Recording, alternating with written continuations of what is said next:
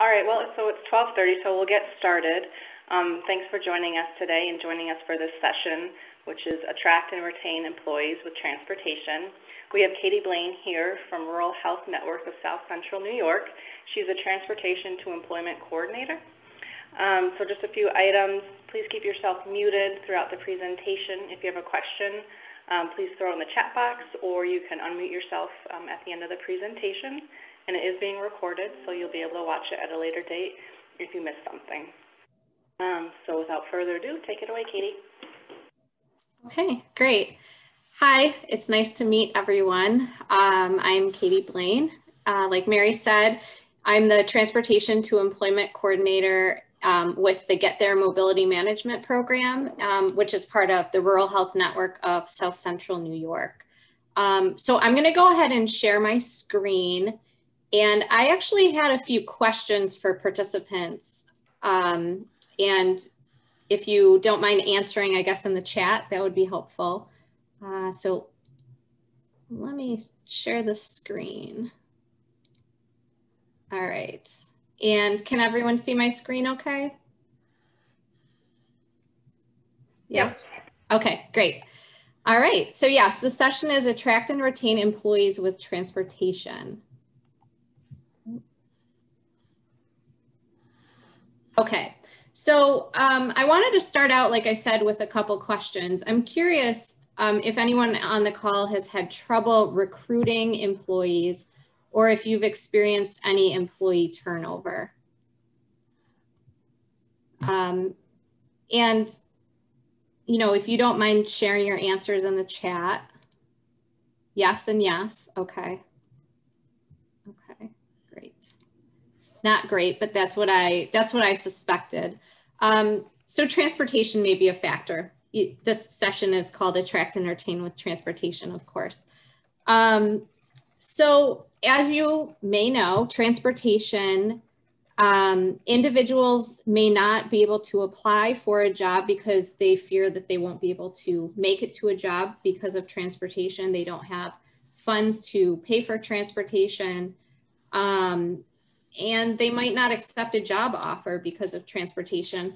And then you have those individuals that get a job and they're really ambitious and feel like I'm going to make this work somehow, some way. And sometimes it doesn't always work. Sometimes they don't find a carpool ride, and sometimes the cost of public transit is just too high. So as you know, employers,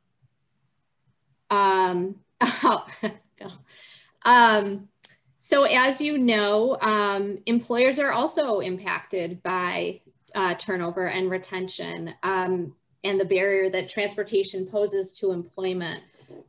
Turnover is costly for businesses. According to the Center for American Progress, it costs around 16% of an annual salary to replace the cost of a low-wage employee. And a mid-level employee costs about 20% of their annual salary to recruit and replace. So besides costs associated with recruitment, interviewing, and training, employee morale and productivity might be affected by turnover as well. Okay, so Get There has a transportation to employment program, which I oversee, and we remove transportation as a barrier to employment by providing safe, reliable, and sustainable transportation to employment strategies that help program participants achieve long-term stable employment. So what we can do is we can help broaden your employer labor pool and increase attendance and retention related to lack of or limited transportation, which saves businesses valuable time and resources. Just to give a little background about TEP, we launched in August 2018 in the city of Binghamton as a pilot project. And due to the success, we have since expanded to Broome, Chenango, Otsego, and Tioga counties. We actually started operating in Chenango County last year in 2020 in January. So it's been about a year and a half that we've been in Chenango County. And although COVID has taken a toll on the number of referrals that we've received, and subsequent people that we've been able to assist with transportation, we've been able to provide assistance to nearly 200 people, and that's across the 4 counties. And between 50 to 60% of those individuals have been employed for 90+ days. And I'm going to talk more about that, but that's something that's really key and integral to the program. We don't want people just holding on to a job for a few months. We want this to be a long-term sustainable job. Okay.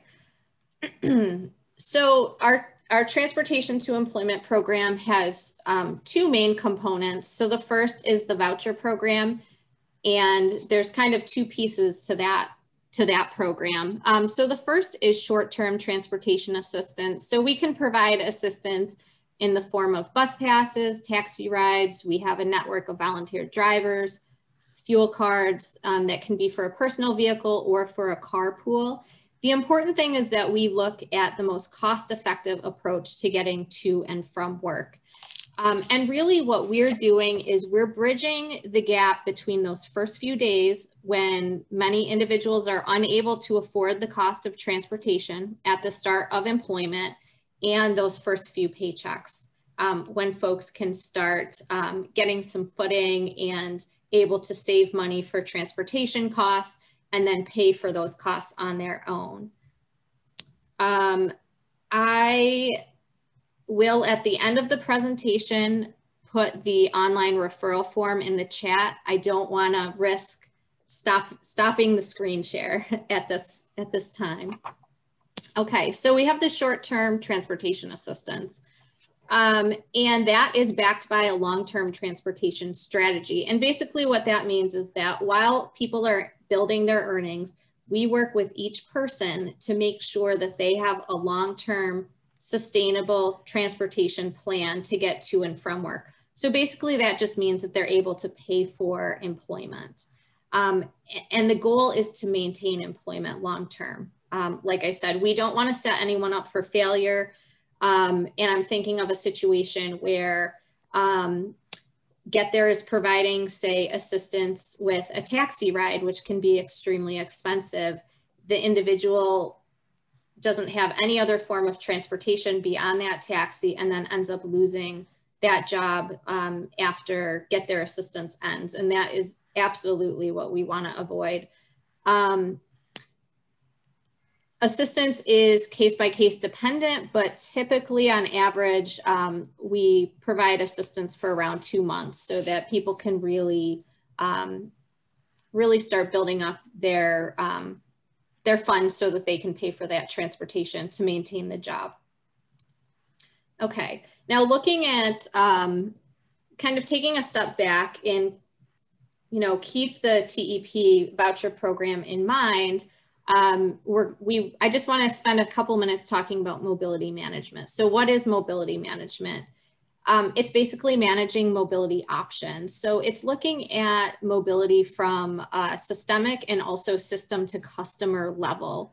And what our goal is to improve the reach, efficiency, and affordability of available transportation services. And the key word is really available transportation services.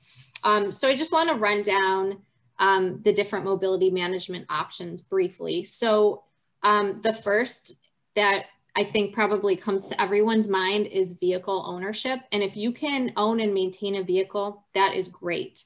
However, the cost can be prohibitive for many individuals. Just to give you an idea, according to AAA, on average, it costs $773 per month and just over $9,000 a year to own a vehicle. That's a lot of money. And a lot of times, I think when people think about vehicle ownership, we just think of gas, how much you pay each week to put gas in your tank. And you have to think beyond that: vehicle repairs, insurance, registration, all of those good things.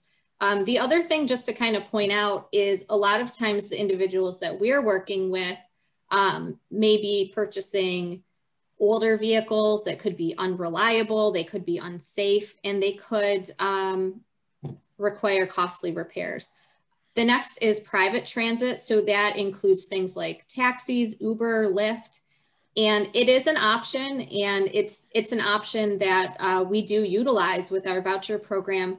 However, the cost is extremely high considering the cost of how much someone is earning in their paycheck. So with our voucher program and just in general, we really encourage, if anyone is starting out with private transit with a taxi, that they are quickly shifting to something that's much more affordable, like rideshare, and we'll talk about that in a minute.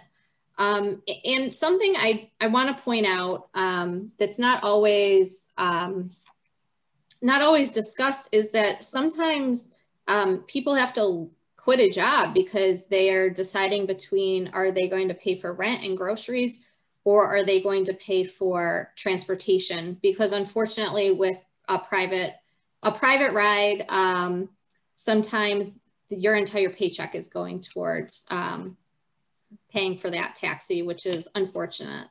The next option is public transit, and it's cost effective, but as you know, Chenango First Transit has restrictive hours and inadequate reach in rural areas. Biking and walking, we can kind of put in the same category. This is a really great option. It's great exercise.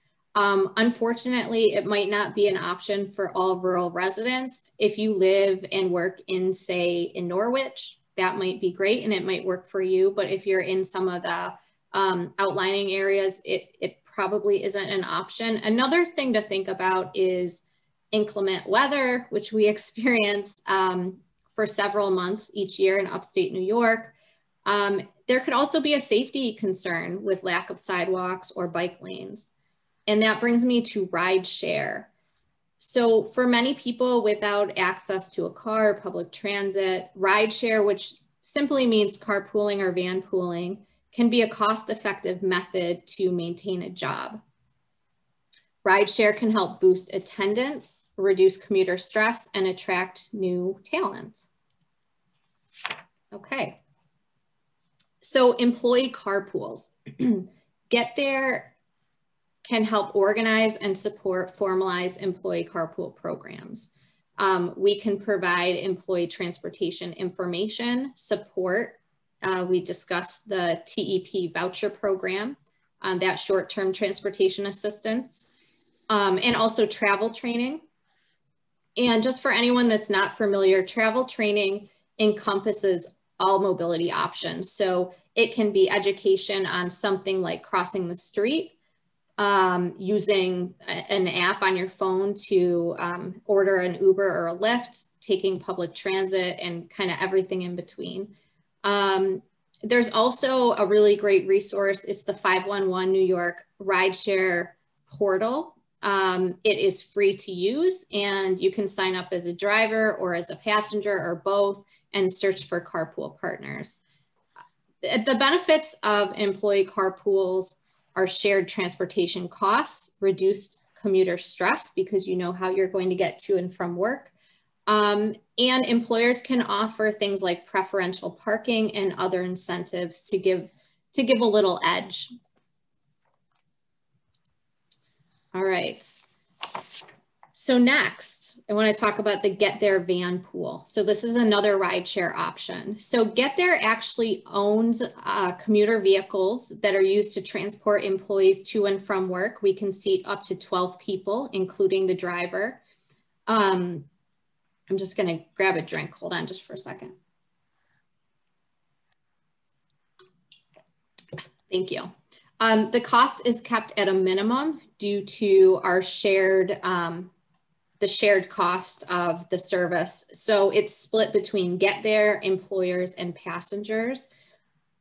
Commuters can put up to $270 in pre-tax income towards van pool costs through the commuter benefits law. And I just want to touch on the law a little bit. So it's been on the books since 2016. It's available for for-profit and nonprofit employers with 20 or more full-time employees. And they provide the option of using pre-tax income income tax and Social Security or FICA to purchase commuter benefits. And that can range from transit to rideshare, van pooling, for instance, et cetera, up to $270 from their paycheck each month. Obviously, the cost of the commute is taken out before tax, so that means it reduces employees' taxable income, meaning that they're taking a little bit more money home in each paycheck. And what that means for employers is that they can save money in reduced payroll costs. And obviously it works best when a program such as employee van pool program is utilized with maximum participation. Another thing I just want to throw out there, and I'm sure everyone has seen in the news that we might be in for some higher gasoline prices, if not gasoline shortages, due to the Colonial Pipeline being shut down after suffering a cyber attack last week. As you can see in the top right corner, there's a picture of me and actually our first van pool driver. We partnered with United Methodist Homes Hilltop Campus in Broome County to launch our first employee van pool program in January of 2020. We helped United Methodist employees travel just under 6,000 miles to work across 296 days. Ron Patty is the executive director of UMH, and he had told us that he looked into providing a similar service, but found that partnering with Get There cost pennies on the dollar in comparison. Another thing I want to mention, you may or may not be aware, Willow Run Foods, which is located in Broome County's Industrial Park, actually owns and operates their own van pool. And they advertise, every time I see job opening for them, they advertise that they provide transportation to and from work. And it's a quite robust program. And that gives them a competitive edge. All right. So something that's really important is making sure that people are able to get to and from work, even if a rideshare arrangement, a carpool or van pool falls through, if public transit isn't working that day. And we offer a guaranteed ride home program. And it's not necessarily just a ride home, it's a ride to or from work. But that's something that's really important to us. We want to make sure that we don't want employees to be stranded, and we don't want employers to be stuck with, in the case of a van pool, upwards of 10 people being unable to get to work. Excuse me. And then just briefly, before I open it up to questions, I just wanted to touch on Get There's other programs. So as I mentioned earlier, Get There's mobility management program is, Get There Mobility Management is a program of the Rural Health Network of South Central New York. And the Rural Health Network's mission is to advance the health and well-being of rural people and communities. Get There offers a variety of programs that removes transportation as a barrier to healthcare, food, and employment. We have a call center that operates Mondays through Fridays from 7 a.m. to 7 p.m. We have a team of mobility and transportation advocates that are there to provide information and support and referrals if needed to callers. We have a Connection to Care program, and that is a non-Medicaid program that helps folks get to and from non-emergency medical appointments. We are offering COVID-19 vaccine transportation. We were very busy in March and April with COVID vaccine transportation. And for any businesses on the phone, we are able to transport folks to and from an employer, which we know that sites are becoming more readily available. But we can transport groups of individuals from, say, your business to a site and back to work again. we have grocery store and food delivery transportation services. Our call center staff assists with medical answering service. So for anyone that does not know, medical answering services, MAS, is Medicaid's transportation manager. So that's for individuals also going to non-emergency healthcare appointments. We have travel training. I know I touched on that earlier, and that's really very comprehensive education from anything from using a crosswalk to using public transit to getting into a taxi. We also have a really great feature on our website called the Trip Planner. And I have our website up on the screen, and that's a really nice, it's a little different than what you would type into Google, in that you do put your I guess your starting destination and your ending destination in, but it can give a variety of options. So you can search by taxis, for instance. If someone is looking for paratransit, if someone is a veteran, it will come up and really hone in on those transportation options for you. There was a question about volunteer opportunities. Are there volunteer opportunities to help people get to places of employment? Yes, there are. So we actually are partnering with a national volunteer transportation, the National Volunteer Transportation Center, VTC. They're actually based in Watertown, New York, but their program is in upstate New York. It's also in New Hampshire and a number of other states. And what you're able to do is you sign up with them, and you're able to volunteer as a driver in your community. And you can choose your own hours. You are reimbursed for mileage at the IRS rate. So that is another opportunity. And what I can do is I will throw that link in the chat as well, how to sign up to be a volunteer driver. So that's it. Again, my name is Katie, and my contact information is up on the screen. I'm going to stop screen sharing and open it up for questions. Katie, yeah. This is Bill. I'm, as you know, but maybe some on the call don't know, the director of the Get There program, and I wanted to add a couple points. Sure. First, your last comment, the volunteer driver program, you can sign up directly on our website for that to become a volunteer and get more information. But overall, what I wanted to share, for many years, I've been in hiring positions and supported employment in that. And often when interviewing someone, you ask the question, do you have reliable transportation? Can you get to and from work? And all of that. And, common answers are yeah, or, someone's going to bring me, or I'm going to buy a car as soon as I get my first paycheck. And all of that really is, probably unrealistic. Not many people are going to be able to buy a car after one paycheck. And the cost of having someone bring you to and from work adds up really quickly when you figure you're doubling the commuting cost. So, that's really the point of developing this program. And one of the things we're looking for is a shift in, the employer's mindset. You can take the position, why should I worry about, or why should I invest or become involved in getting my employees to and from work? Most of them are able to do that every day on their own. And it's just the few that have that struggle.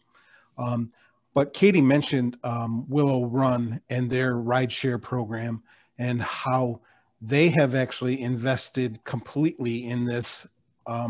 They pay for the vehicle costs, the operation of the vehicle, insurance, all of that, pay a driver to drive, and do not charge their employees who take advantage, because they recognize the value of this to their workforce.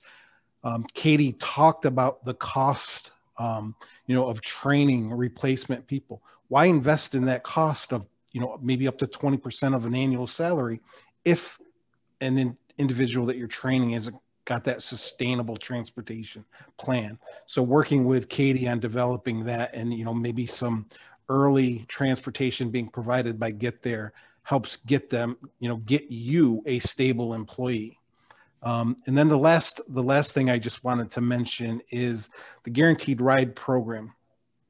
I don't want to be misleading in that anyone can just call the call center and have a guaranteed ride home if their car breaks down or their ride pool or carpool or something falls through. You actually have to be working with Katie in our program to have that plan in place. So really, what to do if those situations occur. There's a strategy in place, and we've provided pre-approval for a cab company to take you home if in those circumstances. But it has to be set up in advance and not just this, oh, I just got off my midnight shift at wherever and my ride hasn't shown up. I'm going to call the guaranteed ride home program from Get There. So I just wanted to clarify that. And now I will shut up and let Katie answer your questions.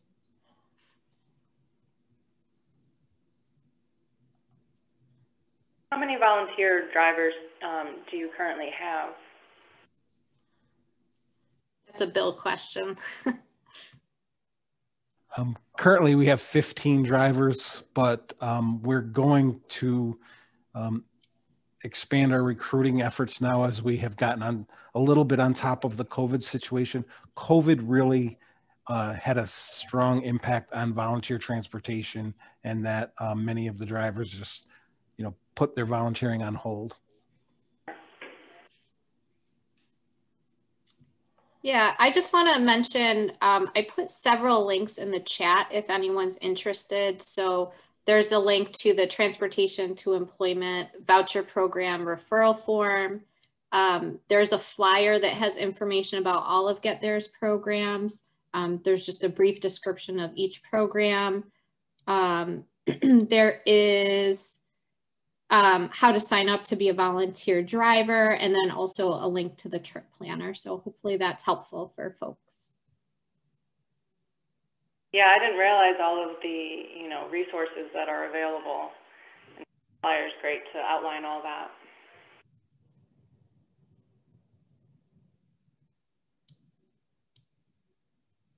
Did anyone have any questions or comments, or do you think that this is something that could be helpful?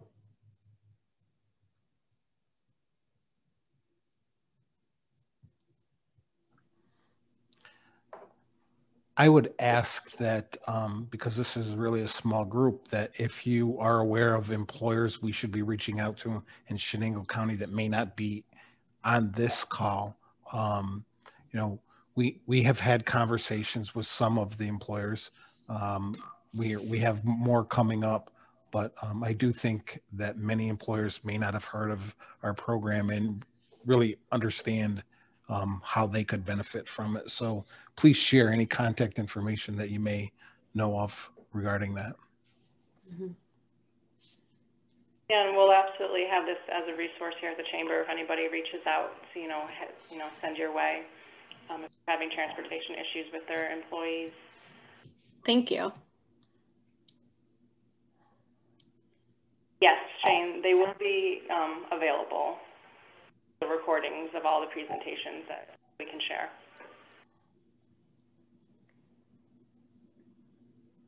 If there aren't any other questions, we can end the session early. Thank you for presenting a great resource for Chenango County. And coming up at 1:30, we'll have Removing Roadblocks to Employment. It is the student panel with students from DCM BOCES. So if you're available, you can click that Zoom link for that presentation. Thank you.